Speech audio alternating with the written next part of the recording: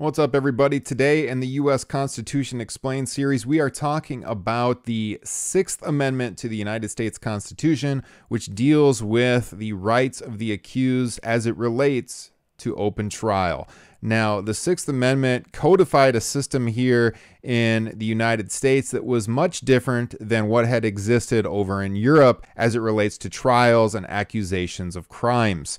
Basically, in Europe, what happened is you would have magistrates that would investigate the crimes, and then they would then take that evidence to judges, and the judges themselves took the lead in presenting and framing these issues in court, and judges themselves would often question the witnesses. Here in the United States, what we are going to have is a system where each side, the defense and the prosecution, frame their evidence themselves, and they, in turn, question the witnesses. So before we go any further, let's read the text itself of the Sixth Amendment and talk about what it means. All right, so the Sixth Amendment to the United States Constitution.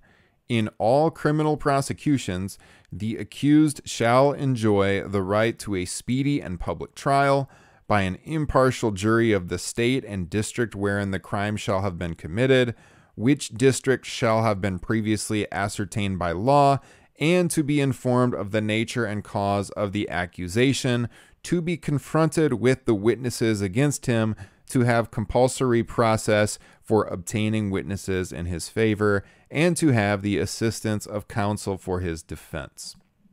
Okay, so essentially what we heard there is 5 core principles of the Sixth Amendment: the right to a speedy and public trial, the right to an impartial jury, the right to be informed of the charges, the right to confront and call witnesses, and the right to an attorney. So what does all of that mean? Well, the right to the speedy and public trial was put in so that you didn't have a situation where there was needless delays, where authorities were purposely keeping people in prison for no reason at all. And so there have been some criteria that has come forth over the years as far as basically it's a 4-part test to determine whether the right to a speedy trial has been violated or not. They look at the length of the delay, the reason for the delay, whether the defendant has asserted the right and the prejudice to the defendant because of the delay. Okay, the amendment also details the right for a public trial. Well, they didn't want to have people having secret trials. They wanted the public to be aware of what was happening.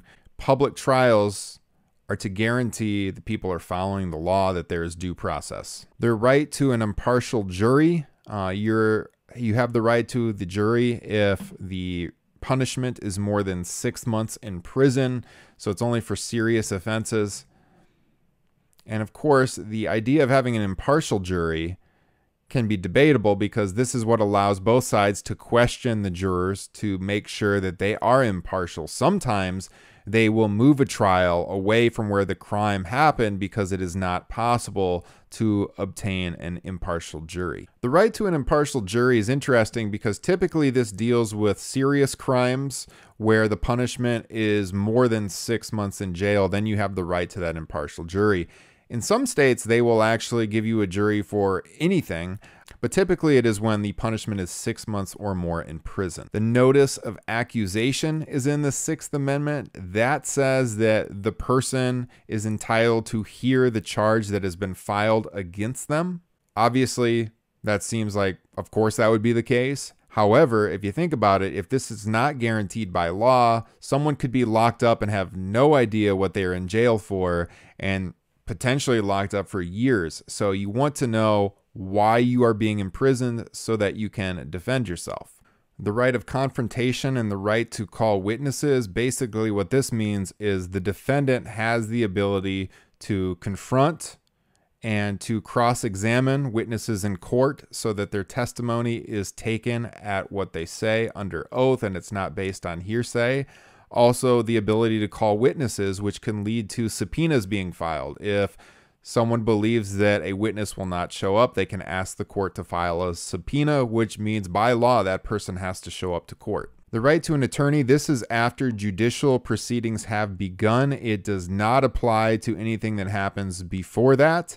So if you're held in jail on the crime, you don't have the right to the attorney until the charges are filed and read to you.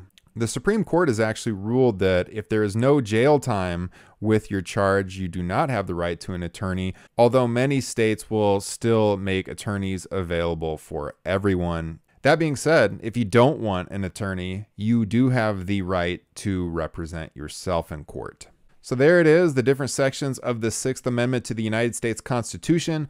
Hope you found this interesting and helpful. If you did, please hit that like button and subscribe to the channel. I would greatly appreciate it. We'll see you next time here on Mr. Droste History.